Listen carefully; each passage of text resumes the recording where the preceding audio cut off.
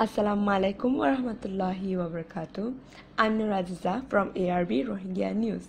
Today I will share a news, but before that, please share and subscribe this channel for receive a good news every day for you are.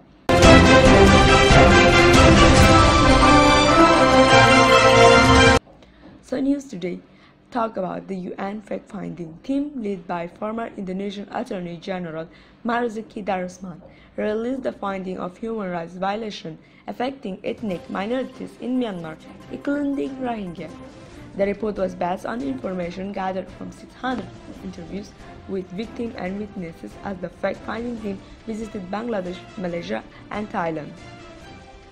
Marzuki, reading the report to the UN Human Rights Council in Geneva, Switzerland, said that the incident they investigate in detail in Rakhine, Kachin and Shan states are manifestation of systematic and sustained pattern of human rights abuses in Myanmar. Any denial of the seriousness of the situation in Rakhine, the reported human rights abuses and the suffering of the victim is untenable.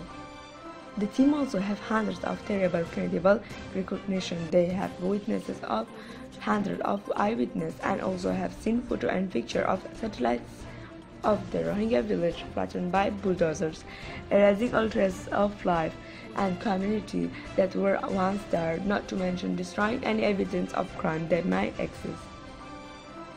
In addition to recognition of the destruction of Rohingya village, the UN fact-finding team report contained witnesses of mass rape and murder of children. The widespread and systematic nature of state-sponsored violence suggests planning and organizing first, and the team of fact-finding will investigate in detail.